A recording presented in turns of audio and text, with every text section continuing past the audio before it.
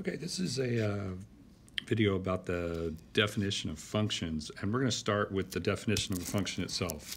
It's basically a special relation. It's a special case of a relation where no different ordered pairs have the same x value. Another way to say it is each input, or x value, has only one individual output. Okay, so one x value cannot have two y values or multiple y values. Okay, so there's the definition. Again, no input should have multiple outputs. That is, no independent variables should have multiple outputs. So if we look at the two relations below these set of ordered pairs, just look and see, number one, can you identify the domain? Number two, can you identify the range? And number three, can you identify whether or not it is a function? Go ahead and do that. Pause the video right now and go ahead and do that, and then I'll put the answers up. So here are your solutions. You can see really quickly here that the domain is 1, 2, 3, 4, 5. The range is 2, 3, 4. And that even though two different inputs have the same output, that is okay, all right? Because one input doesn't have multiple outputs.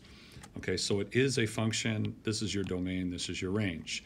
Now, the domain over here is 1, 2, and 3, the range 2, 3, 4, 5. It is not a function simply because 2, 3, and 2, 4, that is an input that has two outputs. If you have two outputs and then 1, 4, and 1, 5, one has two outputs and the input of 2 also has two outputs. So since these two different points, okay, two different ordered pairs have the same x value, it is not a function. Geometrically, we can look at a set of ordered pairs like I have here on the right, and you can do a vertical line test, which I think most of you have seen before. So all you need to do is just go along to the sets of points, and if you cross more than one point at any given x value, then that relation is not a function. So give it a try here, and then we'll come back in a second.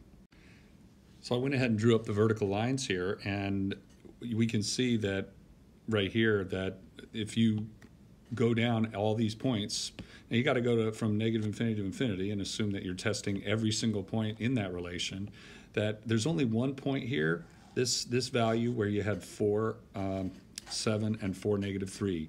This fails the vertical line test, therefore this is not a function. So when you see a picture of a function, you can immediately test whether, or of a relations, I should say, you can immediately test whether or not it's a function by doing the vertical line test on the picture. On to video 3 if you need it.